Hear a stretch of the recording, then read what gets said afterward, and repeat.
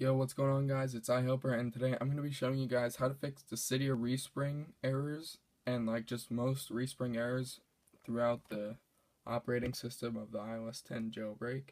So guys, if you take a look in my repower menu, any of these would cause your device just go into this faint black screen, and you'd have to hold the volume down and the power button or the home button and the power button for any devices other than the 7.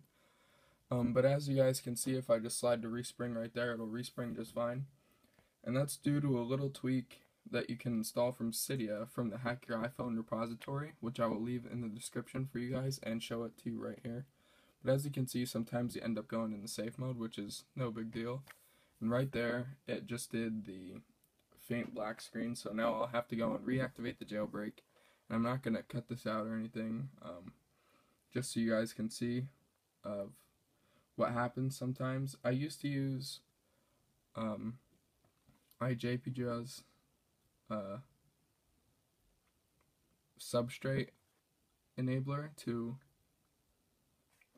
restart my springboard, because that just does a little quick respring. But instead of doing that, you guys can just go ahead and install this package. But as you guys can see, Cydia will crash.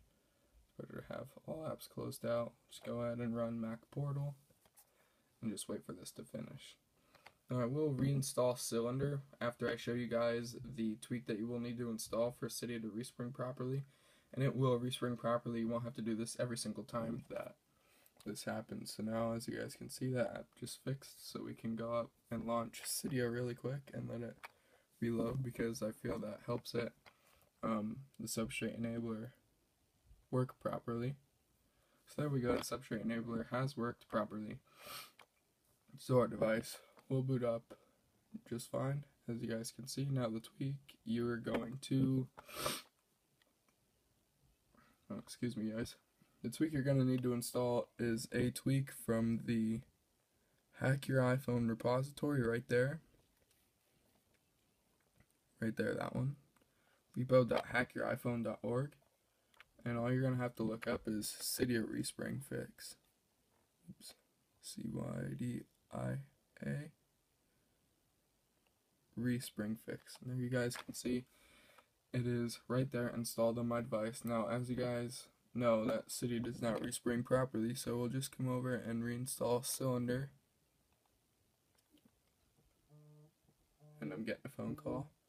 Sorry about that. So let's just go ahead and reinstall that, and you guys will see what exactly happens. So here we go, we're loading data, now just loading, and then we'll be able to restart Springboard just from the bottom button with no problems. So there we go, you see restart Springboard, you go and tap it, and there you guys go, it resprings just fine. So I hope you guys did enjoy this quick little video. I just wanted to show you guys how you guys can fix the Cydia respring glitch without having to come over and run the substrate enabler every single time you want to respring. But that pretty much wraps up this video, guys. If you did enjoy, please be sure to drop a thumbs up, and if you're interested in seeing more content like this, maybe even subscribe, and I'll catch you guys in the next video. Peace.